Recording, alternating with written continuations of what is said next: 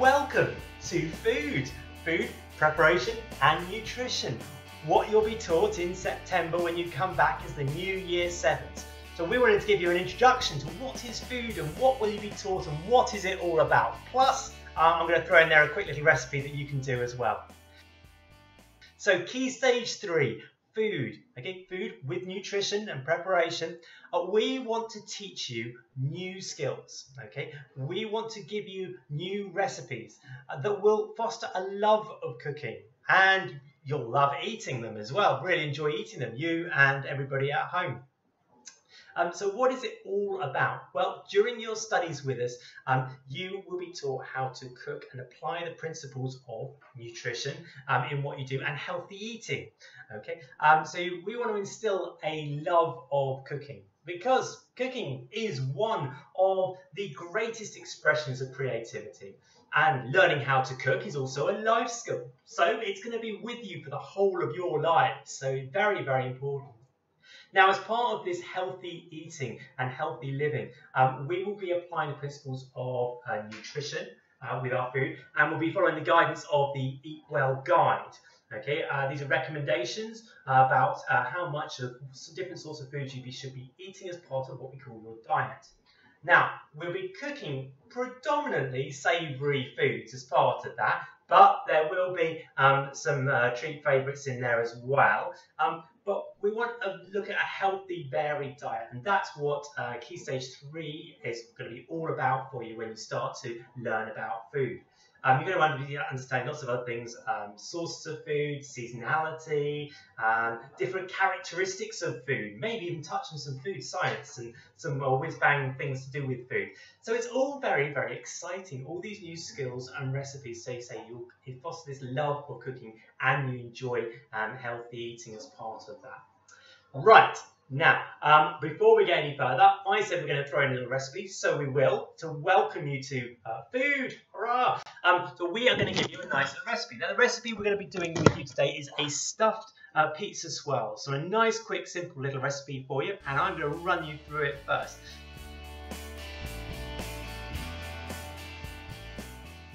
Now, the first thing we do before we start to cook is we need to think about playing it safe in the kitchen. So when you're in the kitchen, you need to be aware of what's around you. You need to obviously speak to a grown-up to let them know you're in the kitchen and what you're planning to do. And here is what we're going to do. This is the recipe. Have a look at these slides here.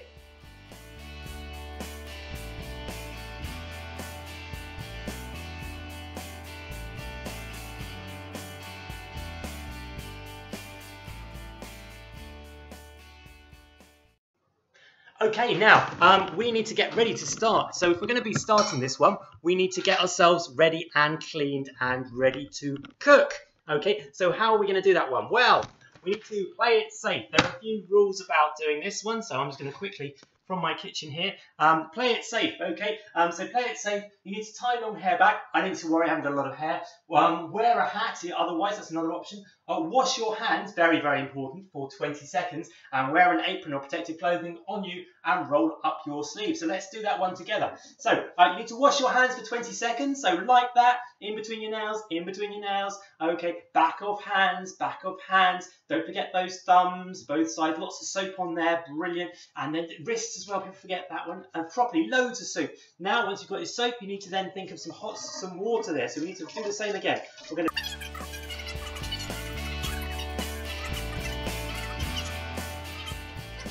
Hands, nice, clean, ready to go. Wash your hands. Next one I'm going to do, put an apron on. So you need to get yourself an apron on, very important when you're cooking. I'm going to wear my chef whites and my apron on today to properly cover myself up. So here we go.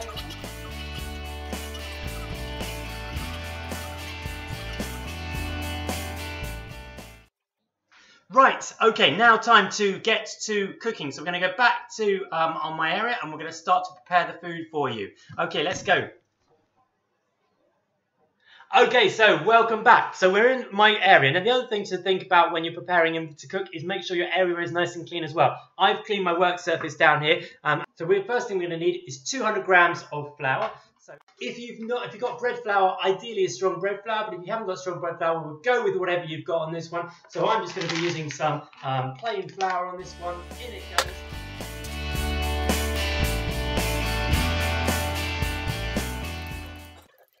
Okay, so we've got the flour in there ready to go. With the 200 grams of flour, we're going to be putting there 40 grams of a baking fat there, or a butter in there, is going to go into the bowl. So I'm just going to put that into the bowl as well. There's our bowl. There's our butter. In it plops. Okay. Now we're going to do two different skills. Now we're going to do one that's called cutting in and one that's called rubbing in. Okay. So the first one we're going to do is we're going to get a rounded butter knife and we are going to cut the butter into the flour. Can you see that's happening now? I'm just going to cut the butter into the flour.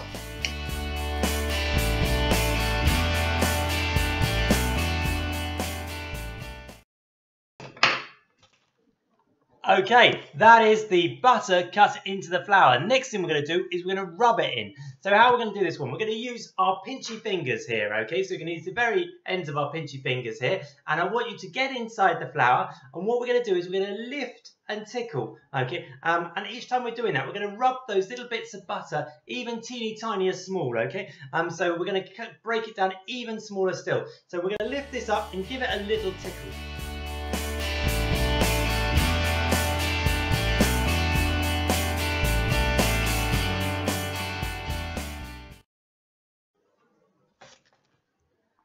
Okay, we've now rubbed the butter into the flour, having cut it in first. If you're not sure if there's any big lumps, give your bowl a little bit of a tap and see the larger bits come up to the top and you can carry on. But at the moment now we've rubbed those in and cut them in and then rubbed them in together to create ourselves a wonderful base to our scone bread pizzas. The next thing we need to do is we need to add something that's going to help it rise up. Now traditionally in a pizza bread you might be using a natural raising agent like yeast. But today, because we're going to be quick, we're going to be using another one which is a chemical raising agent. Now my chemical raising agent I've got here is baking powder. Okay, so I've got some baking powder there. I'm going to be putting in 2 teaspoons of baking powder. That's the small spoons. I'm going to be just putting in 2 teaspoons into there. So we've got 2 teaspoons into that. Now that's a dry chemical raising agent. It's not going to do anything until we get it wet. So we need to put something wet to make all of that bind together, which is what we call our gluing in food terms. We're going to get all that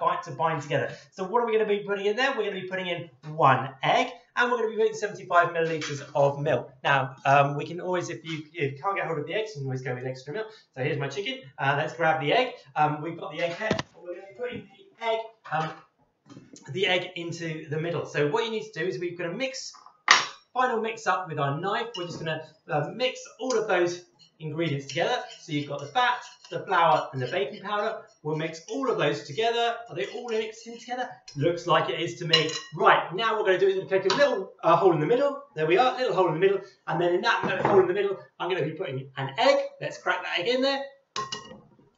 In it goes. Plop.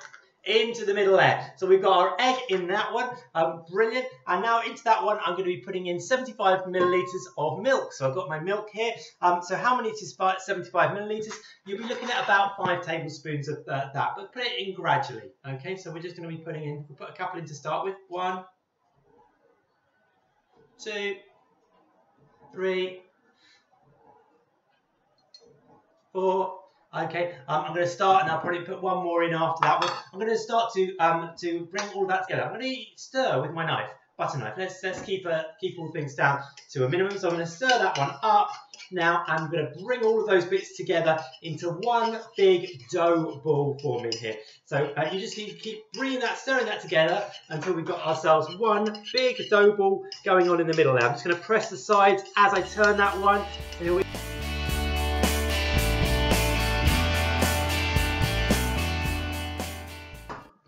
Okay, so we've now got ourselves our wonderful dough ball there. Let me show you that one on the screen there. There we go. You can see we've got a dough ball there. We're not going to overhandle this one. We're just going to bring it together into a nice ball if you haven't done so already. There we go. Now that nice the dough ball there, what we're going to do is, it's a quick bread, a soda bread dough ball there. What we're going to do is we're going to roll that one flat as a sheet of paper, like a sheet of A4 paper there. So you can do that there. So in a rectangle shape onto your board. Now before you do that one, you're going to need to be putting a little bit of flour onto your board. So let's sprinkle a little bit of flour onto our board. Now If you've got a rolling pin, that's brilliant, but if you haven't, don't worry about it. We can just flatten it out with our hands. Here we go. So I've got mine on the board there. I'm just going to bring that one into a rectangle.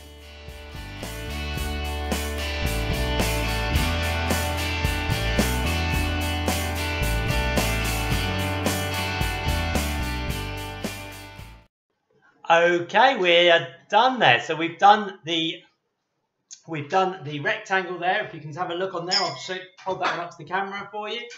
So we got our rectangular piece of dough right in the middle there. Can you still see that one? Brilliant. Now it's time to spread that with our filling. So we're going to be a pizza filling paste here. So what I've got to use to start with, I'm going to be using one of this stuff, and this is called passata. Okay, so this is a passata base. It's tomato already in there. It's really rich tomatoey sauce there, and you're going to be using that one on here. Now, if you've not got some of that, you could always use some that tomato puree and just do that one. That would work absolutely fine. What I'm going to do is I'm going to mix a little bit of tomato puree and a little bit of the old passata. Mix those two together into a little bit of amount. How much do you need? About 100 grams of both of those together, mixed together. Okay, so I'm just going to mix that one together. So I've got my passata and my puree. There it is. And that's going to spread all over that one. So let's do that one together. So let's grab a butter knife and we're going to spread that one all over. Rounded butter knife again, and we'll do that one together.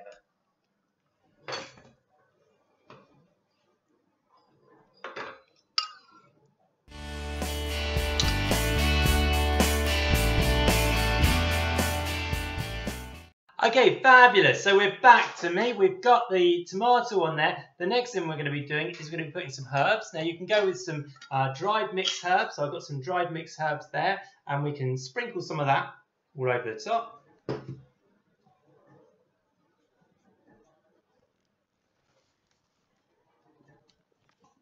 And maybe you've got some fresh herbs. We can try putting some fresh herbs on there. I've got some basil there, and I've got some lots of different types of herbs here. I love basil. Now I've done this to make it. The next thing we're going to do is going to put some cheese on the top of this. It's already starting to look a little bit like a pizza, but we need to get the cheese on top. You could use a mild cheddar or a mozzarella, whatever you fancy on this one. I'm going to go with a mild cheddar. Be careful with the cheese graters. They're like little mini, tiny little knives, and you've got to be careful not to cut yourself on these ones, okay? So with a bit of mild cheddar here, I'm going to grate the mild cheddar on top of the pizza here. So let's do that one.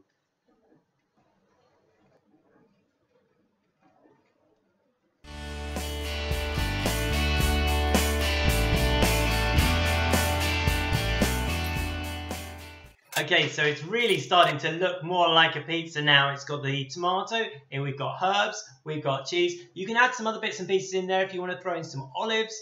Fabulous. A little bit of chorizo maybe you want to put on the top there. You have a play with this one. Make it your own. I'd love to see how these turn out. Okay, final thing we need to do is we're going to roll these ones up. We said these are going to be pizza swirls. So to do a swirl, we're going to need some swirling going on before we go and run these into the oven. Now, so how long do these need to go into the oven? They need to go in for about 20 minutes. You need to be on there for a gas mark 6 and at 200 degrees Celsius, okay? So 200 degrees Celsius for 20 minutes, depending on whether you've got fan assisted or not. Back to the pizza. Let's have a look what's going on down here for swirling it. I'm going to use the long side here. I'm going to roll it up.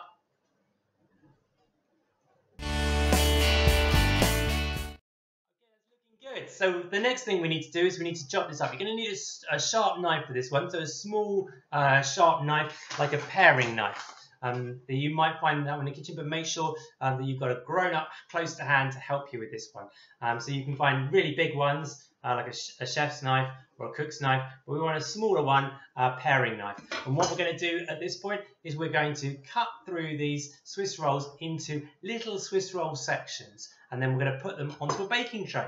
So you're going to need to have a hand and some greaseproof paper and some scissors to cut yourself a nice rectangle, and you're going to be putting those onto an oven tray. Okay, here's one I've done earlier. So we're going to slice up these and place them onto those and place them into the oven.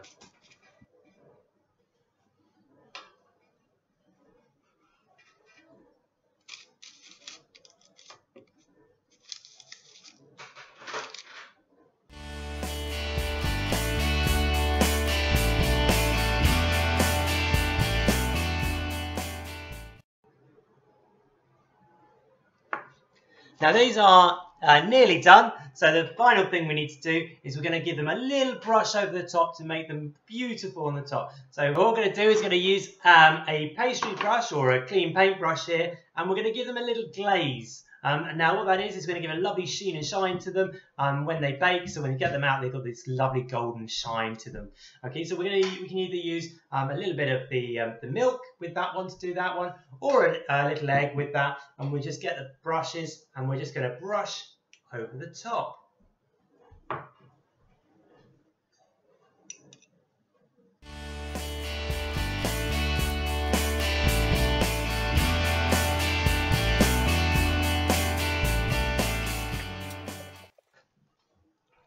And that is all there is to it. They're going to go straight into the oven now. But be careful when you're getting them in and out of the oven. When you're getting them in the oven, you need to think of oven gloves, and you need to be careful not to catch yourself on the oven doors. Cautionary note, ovens are hot. Okay, let's go over there and sort this one out.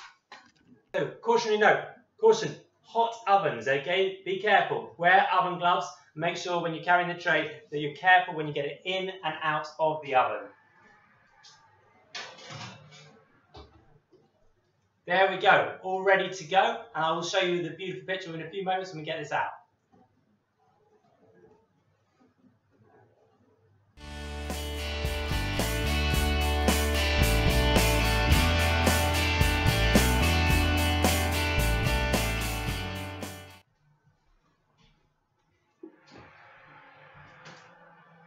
Fabulous, these are now ready. I'll get those ones out of the oven. Don't forget using the oven gloves, because remember, caution, hot ovens. So there we have them. They've just come out of the oven. Aren't they amazing? Let's get back over to the work area. Hey, there we have it. Beautiful pizza swirls there. They look absolutely delicious, and hopefully yours do too.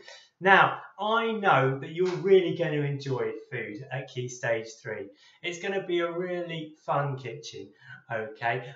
But there are some important reasons why food is so good for you as well.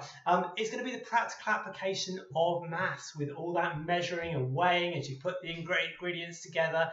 It's going to be a practical application of science as you start to combine ingredients and chemicals in a new format to create new foods.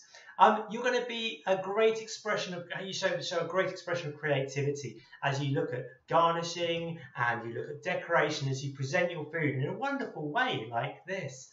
There's going to be developing your literacy as you follow and read recipes and you follow the step-by-step instructions. There's going to be so much going on. We're going to be developing your organisation, your time management, how are you under pressure. All of these aspects come with teaching food and learning about food. Ultimately, what we want to do is foster a really good relationship between you and food so that you can develop not just your food choices, but the food choices of your families and friends out there. And we want you to have a love of cooking.